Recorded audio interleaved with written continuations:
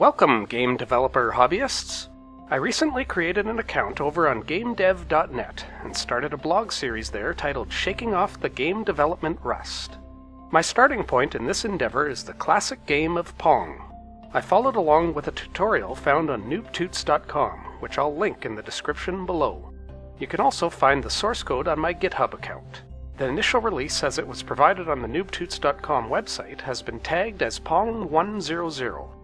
I'll describe the code here briefly. If you want more depth, you can follow along yourself over on the noobtoots.com website. This is a Windows-only implementation, and it uses OpenGL and the FreeGlut library. The main method initializes the screen, registers a draw and update callback, and then starts the main loop.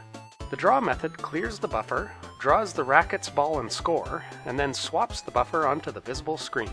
The update method checks for keyboard inputs, updates the ball position, schedules the next update call, and then tells FreeGlut that the next frame is ready for display.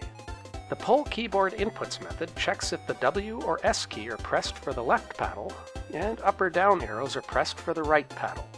The update ball method first moves the ball for this frame, then performs a number of collision detection checks against the paddles and walls. At the end, it normalizes the vector of the ball's direction to a length of 1 in order to ensure that the ball moves at a consistent speed. On my blog post, I mentioned a number of improvements I wanted to make. Among them are some collision detection fixes, which will be the main focus of this video. The first issue is that the players can move their paddle off the screen. As we can see, the code just continues to move the paddle when the associated key is pressed, regardless of its current position. We can fix that by checking if the new Y position of the paddle moves it outside of the playing area. If it does, we'll just push it right back. I organized this into two new functions, move racket up and move racket down. And here's how this looks.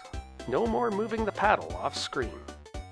The second issue is related to the ball bouncing against the top and bottom walls. This isn't very noticeable when the ball speed is low, but if we increase that, we start to notice it going off screen momentarily. One of the things that was bugging me at this point is that the top and right sides of the playing area seem to extend a little beyond the containing window. So I added some variables named play area width and play area height that bound the playing area a little further inside the window. Back to the issue at hand, the section of the update ball function we're interested in is the collision detection with the top and bottom walls. We see that it currently only reverses the Y direction of the ball, which won't apply until the next frame.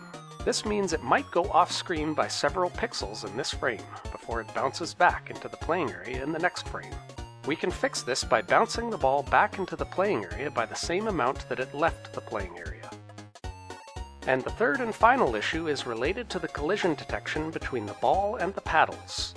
As with the previous issue, this is only noticeable if we increase the ball speed.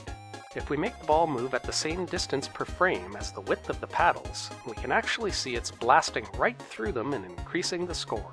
What we really need to do is find out the Y position where the ball crosses the plane of the paddle. At the top of the update ball method, let's help ourselves out by recording the position of the ball from the previous frame. We then update our collision detection with the paddles to first check if it crossed the plane.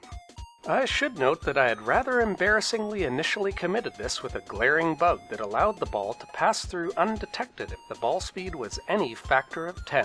You screwed up Pong! This percent variable is calculating a value between 0 and 1, indicating how far along the x-axis the ball crosses the paddle's plane.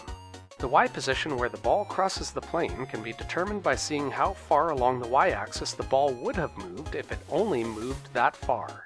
Now that we've discovered that, our collision detection can limit its check to the line segment of the paddle. Similar to what we did with the ball bouncing off the top and bottom walls, we also want to bounce the ball off the paddle by the remaining percentage of its original flight path. Without this last bit, it's still possible that the later collision test against the left and right walls would be reached, causing the scores to be updated erroneously. So with these three items related to collision detection tackled, I've tagged this in my GitHub repository as Pong110. The next set of changes will involve refactoring the game state out of all these global variables and encapsulating them into some kind of data structure.